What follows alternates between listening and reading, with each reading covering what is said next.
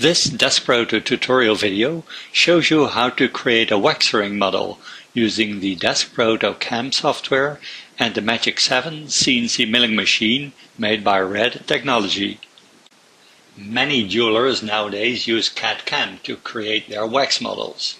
Steps in this process involve a manual sketch, 3D CAD model, wax model, cast in metal using the lost wax method, and of course the final result. We will focus on the step from CAD model to wax model, digital manufacturing. This can be done in two ways, either by adding wax, which is done on a 3D wax printer, or by removing wax, which is done on the CNC milling machine. This video is about CNC machining. We were happy that Dutch reseller Bijou Modern welcomed us to shoot this video on their Magic-7 machine. We'll use this simple ring design as we want to show the most basic way of wax ring machining, a wax tube which is machined while rotating on the machine's rotary axis. The inside diameter of the ring needs to be created later using manual tools. For more advanced CNC technology, see our other jewelry videos. First step in the process is to create the NC toolpath using DeskProto. As you'll see, this is a very easy process as you will be guided by one of the wizards. We use one of the custom wizards, the one called 4-axis wax ring. However, before I start that, I want to cancel it first to check a few things. First, our Magic-7 machine needs to have been selected. You can check that in the default part parameters. And here indeed the red Magic-7 has been selected as your default machine for all new projects, so that's okay. The second detail is in the preferences indeed millimeters have been selected as measurement unit as this wizard doesn't work on inches. Okay, and a third thing I want to show you is in the library of cutters.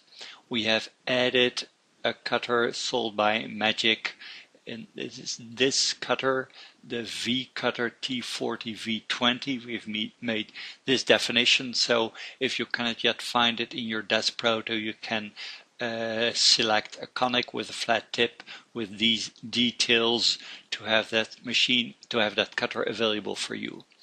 Okay, back to the start screen where we just were, and in the start screen we again use the custom wizard, and now we select a 4-axis wax ring. Here it is outside of the view, but I'll shift it aside a bit to have more to see more in a moment. So first thing is to load the geometry. I want to use a sample ring, the sample ring with a small stone in it. It will open the STL file and show it. You see it's a very simple ring with one stone and 4 prongs. We're gonna machine that one. Okay, next here's a small check. The blue cube should be in the center of the ring, and the cylinder wax block should be nicely aligned with the ring. If anything is not correct here, you should go back to your CAD package and change the STL file. However, all is okay now, so we proceed. We use a wax tube, and important details for DeskProto are the inside and outside radius of the tube. The inside diameter is 15.6, so as a radius I enter 7.8. Outside diameter is 27.6, so as a radius I enter 13.8. Okay, next. Here you see the wax tube along the ring. Okay, next is the cutter.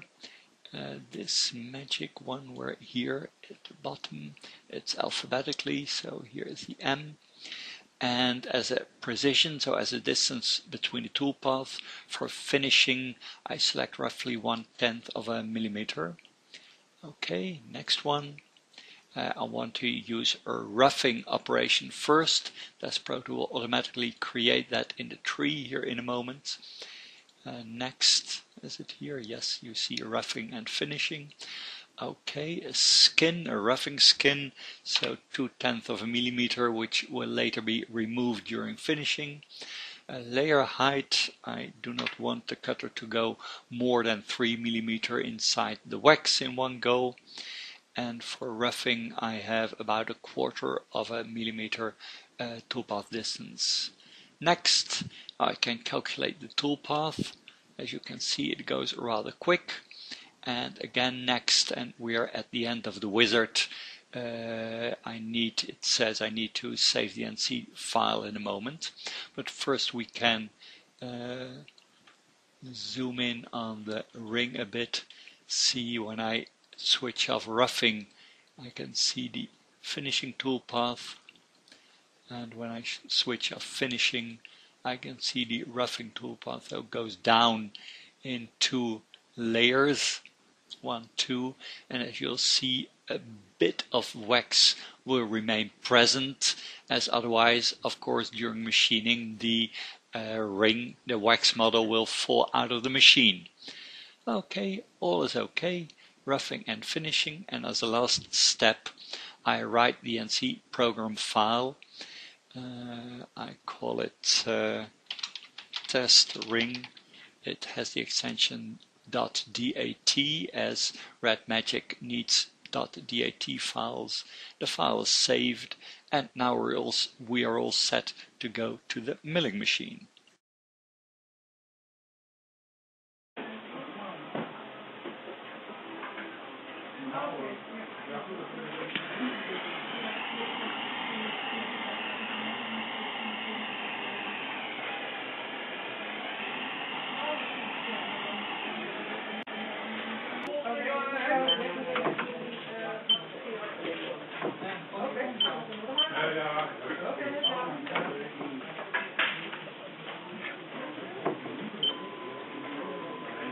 Niet uit als zo'n berekeningsdingetje. En ik kan me ook niet voorstellen dat ze ergens over dit vragen. Dat studentennummer. Want die slip, kan dat ding erop? Nee, dat is wat is. Oh ja. Ja, ik leg daar altijd klanten. Dit kataal is ook altijd apart. Dat is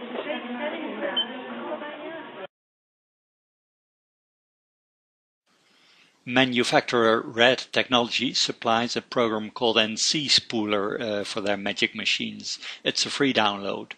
Start the program, grant permission, and it will automatically find the correct COM port for your machine. It will not, however, automatically set the correct baud rate, so you need to enter the tool menu and set the correct baud rate here, 115,200, otherwise it just won't work.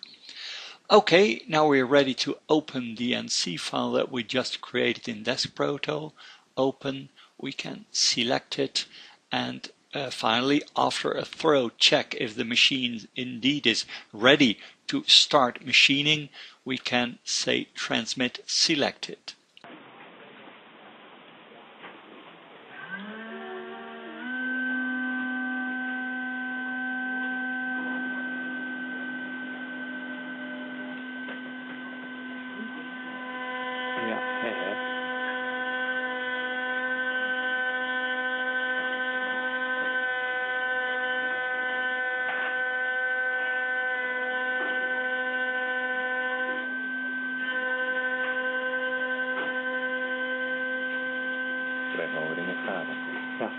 Ja. Nou, waarschijnlijk valt dat mee. Zit de ring op een andere plek als waar de gaten zitten.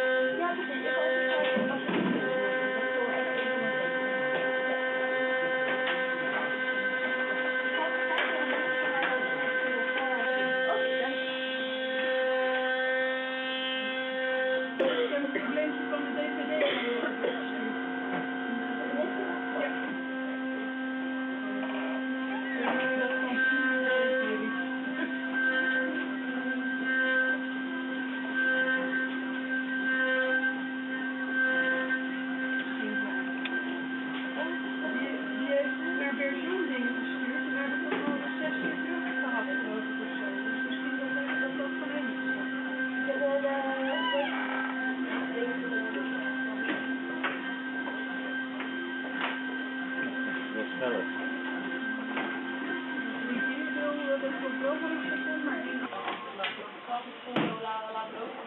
Dat is echt een meter. Ik weet niet of het echt wel film hoor, elke dag.